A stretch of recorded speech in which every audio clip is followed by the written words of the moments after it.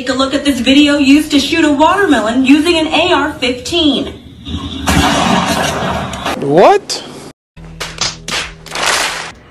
Millions of gun owners in this country are not registered to vote, and that is unacceptable.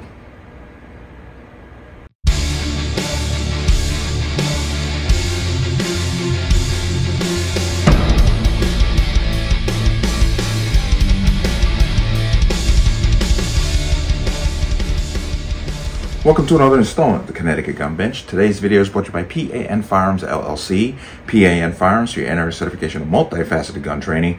You can reach us at 203-300-6343 or use our website at www.panfirearmsllc.com. As always, there'll be a link in the description box below. And if you like channel, like content, what I do here, you can support me with the link. Everything's appreciated. And once again, from a PSA. If your comments are disappearing from the channel, I'm not doing it. If I take out a comment, I will let you know that I'm doing it and why I did it.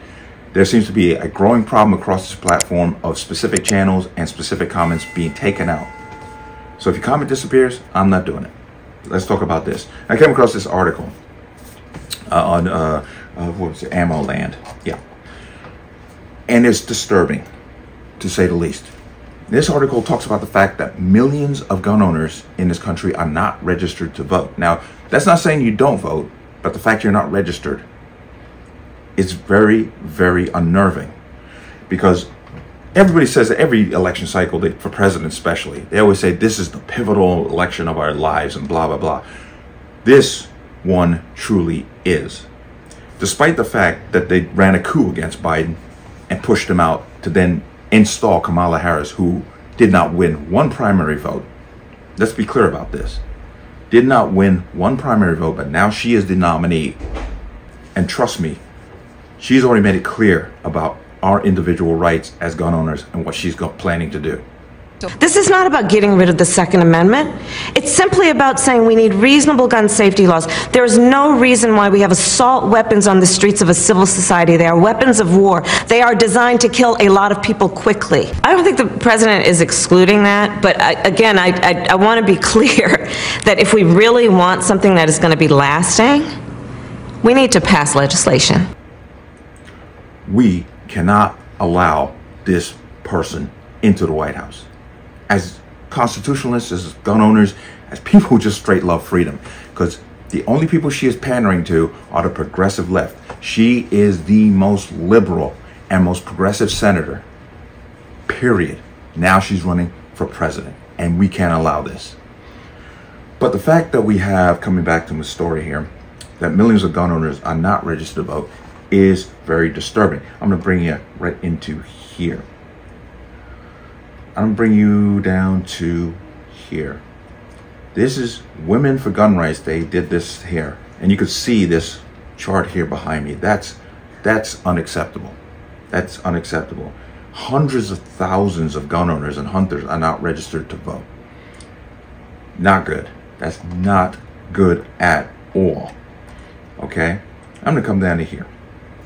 In a recent article published on July 9th, 2024, the New York Post had this to say: more than 10 million hunters and gun owners are not registered to vote in America, according to a new grassroots voter registration group firing warning shots at the GOP. Vote for America data show that if Republicans don't address political apathy among the gun-owning base in key swing states, they'll have fewer voters in their arsenal to score victories this November. A breakdown of the data reveals a major shortfall in voter registration among gun owners in the states that will decide the 2024 election. Pennsylvania, swing state. Michigan, swing state. North Carolina, swing state. Georgia, not so much. Wisconsin, swing state. Missouri, Virginia. Virginia's up for grabs right now. All have more than 500,000 hunters and gun owners unregistered, and Arizona has the smallest shortfalls at 133,000. Audiences have not always responded positively to Vote for America's voter registration efforts. Advisors to the group, Baker Levitt, told District of Conservation podcast host Gabriella Hoffman in a recent appearance that the most common response to its outreach to gun owners in the sentiments, "My vote doesn't count, the system is rigged." And that's a really bad attitude to have. Despite the pessimism, even marginal wins could pay big dividends come November. Quote, "If we could convert 2% of all licensed hunters and get them to vote, GOP would win in a landslide," Levitt told Hoffman.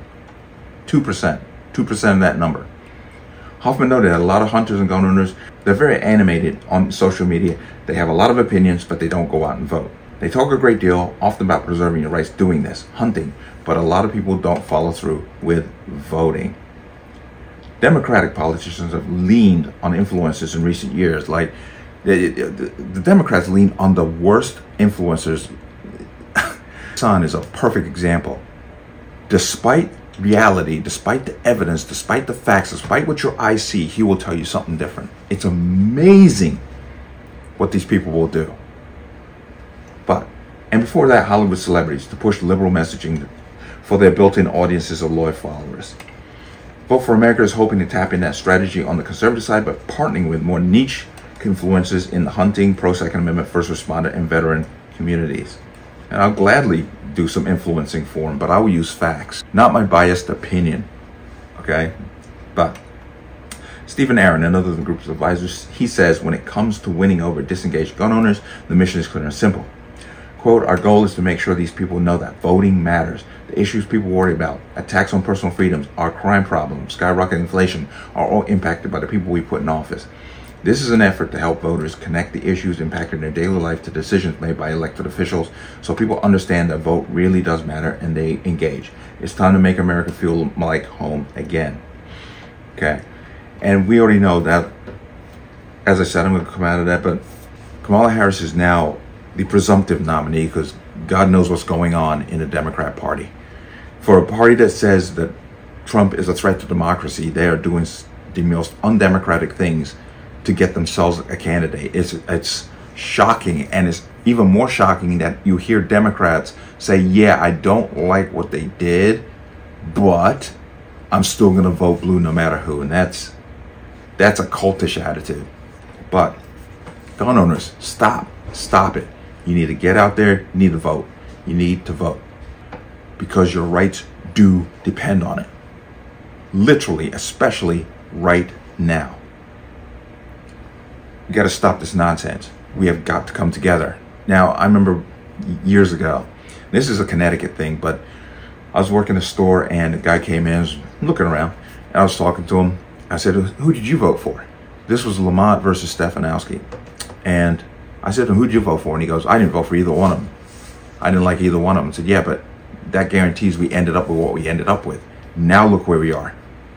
This apathy among gun owners has got to go away. We have got to stop this nonsense. Just in Connecticut alone, despite it being blue state, if all gun owners were to come together, we could literally flip the state red easily.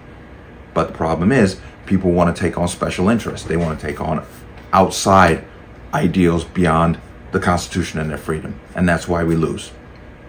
But let me know what you think. As always, you can leave your comments in the comment section below. And as always, any statements of violence or statements that lead to violence will be removed. Please like, share, comment, subscribe. Don't forget to hit that notification bell so you're notified the next time a video goes live. I'm going to see you on the next one. Peace.